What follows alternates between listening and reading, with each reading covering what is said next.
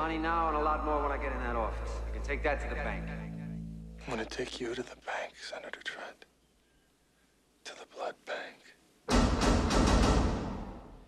It's no secret that in recent years, Steven Seagal has become at best complacent, and at worst, a bit of a dick.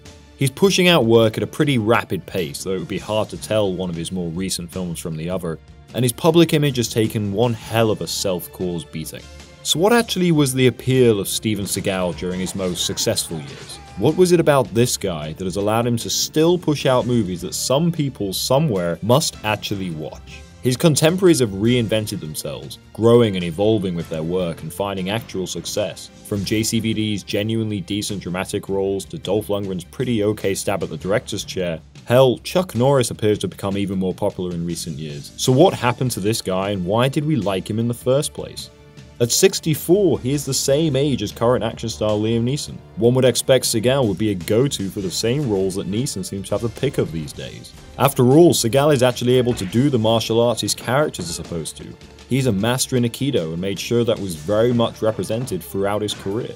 However, since the mid-90s, his box office returns dipped dramatically to the point that he was quickly relegated to the direct-to-video market, and now apart from the odd theatrical appearance, pretty much exclusively low-budget DVD and VOD films. Favoring large jackets, tight framing, and choosing to spend much of his time sitting down to cover his matured shape, with only very quick flashes of his trademark Aikido action, he seems to either not be able to or not interested in evolving as an actor the way other action stars have.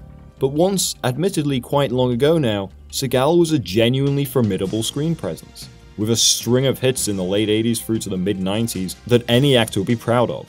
Following the success of his first film Above the Law, he grew into a very dependable, bankable star. Though his later work devolved into generally poor straight-to-video flicks with the odd half-decent effort here or there, for a short while he was appearing in genuinely decent action crime thrillers. That's the thing for me that I find interesting about Steven Seagal. I don't want to get into who he is so much, the things he stands for, as that's been done far better than I ever could in Seagalogy, a study of the ass-kicking films of Steven Seagal by Verne. And I can say is one of the best books you could ever hope to read if you have an interest in Seagal or action films in general. But there is something genuinely fascinating about these earlier films that I want to explore briefly. As said before, there was once an appeal to Seagal, something that really made him a household name. But was it about him, or the films he appeared in?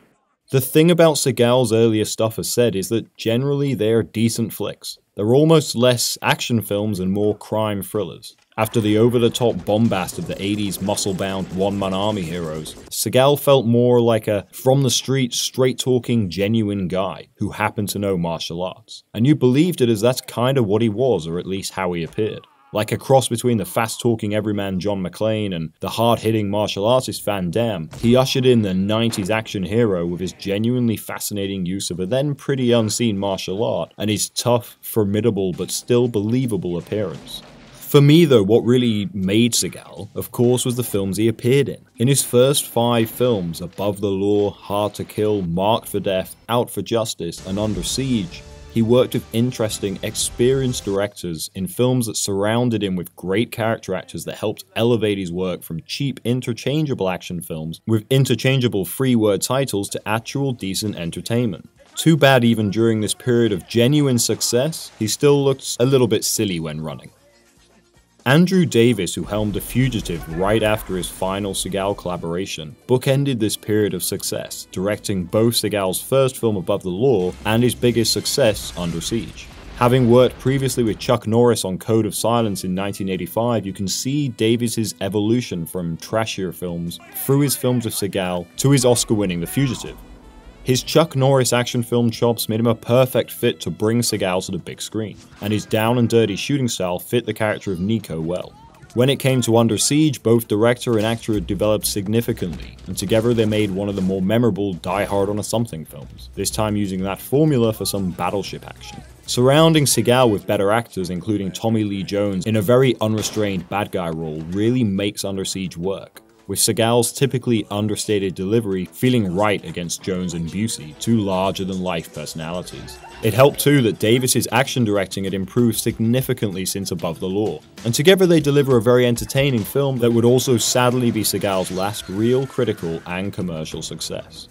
It's the films between Above the Law and Under Siege that really interest me though, as they all feel unique and yet are very much of the same mold. In Hard to Kill, Steven Seagal hunts William Sadler, the man responsible for the death of his wife, and acts later alongside some kind of lost forest animal, and his then wife Kelly LeBrock. It was the first film to really make strong use of Seagal's skill with Aikido, something Andrew Davis shied away from, favouring gunfights, having never found quite the right way to showcase the martial art. It's not a great film, but it has its moments. You have to look at these in relation to Seagal's other efforts, and the films of the time. Obviously, Hard to Kill is not an objective classic, but as part of the Seagal filmography, it's a decent film. And like much of this period of Seagal's work, it has competent action sequences and a hero that, whilst always powerful, feels like at times he could lose. Most of the film he spends building himself back up after being almost fatally injured, training himself to expose the murder of his wife. When he gets his revenge, it feels earned. This was back when not every one of his films felt the same, or needed to be wildly different to feel at least a little unique amidst the tide of generic DTV stuff. The story here matters, not only the concept. Marked for Death, his next film, is a mad tale that pits Steven Seagal against a Jamaican drug lord or two, with Keith David at his side, an actor that makes literally any film he is in 10 times better. It was the first film with Seagal to really nail the action, with horror director Dwight Little letting the camera hang back as Seagal did his thing, punching in for bone-breaking close-ups and offering a couple of scenes of excessive overkill for good measure. Another interesting choice for director, his horror chops bring a weirdness and violence to a Seagal film that slightly raises it above your standard action film, while still fitting that usual formula of overpowered cop takes on gang, narrowly avoiding death a couple of times before successfully taking them down. At this point, if that formula was beginning to feel stale, at least it was done generally pretty well, whereas later it would become incredibly stale, with, if you were lucky, maybe half the quality. The film that I love most of Seagal's entire filmography though, the one that really for me demonstrated Seagal's appeal and how if you put him in the right film it could actually work, is John Flynn's Out for Justice. In this crime thriller, Seagal not only beats one perp with a sausage and shoots another guy's leg off, but it gives him his best villain.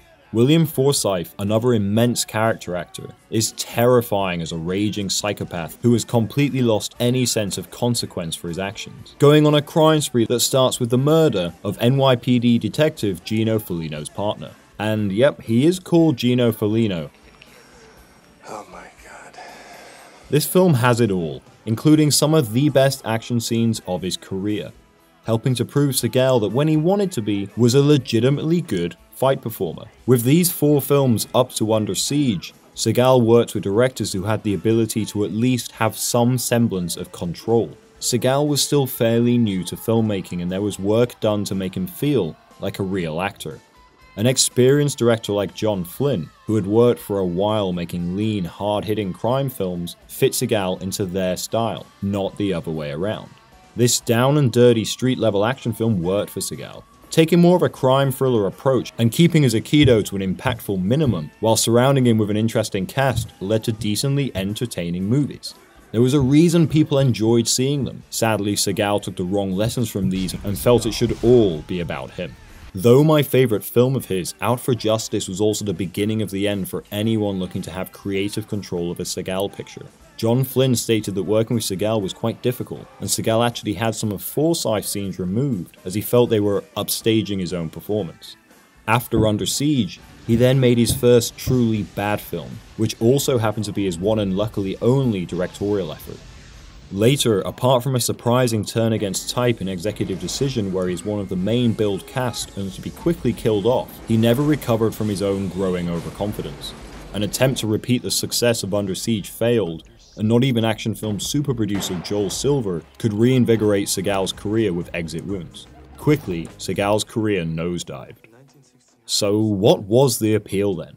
Well, he was a genuinely decent martial artist in films directed by directors that knew what they were doing with actual budgets. At the time, he was fresh and exciting, feeling like something new after the Rambos and Commandos of the 80s, in hard-hitting action films that also worked as street-level crime thrillers. He was placed alongside interesting actors that made the worlds he inhabited feel believable, and each film had its own identity. He hadn't yet tried to take complete control of every film he was in, and as such there was genuine artistry. It wasn't about making him look good, it was simply about making the films he was in work. Could Steven Seagal save his career? Could he again be more than just a bargain bin action film actor? Would audiences get past his tarnished public image?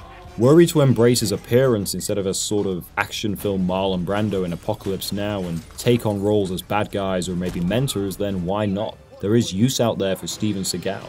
If filmmakers take a chance on him, or more so, if Seagal's prepared to step out of his comfort zone or even stand up. Were he to relinquish control, allow someone to use him for a character that actually fits who he is now, then maybe he'd find some renewed success. The question really is, after all this, do we even want him to anymore? With his music career and spending time with Putin, will he even have time for us? I don't really keep track of space and time too well.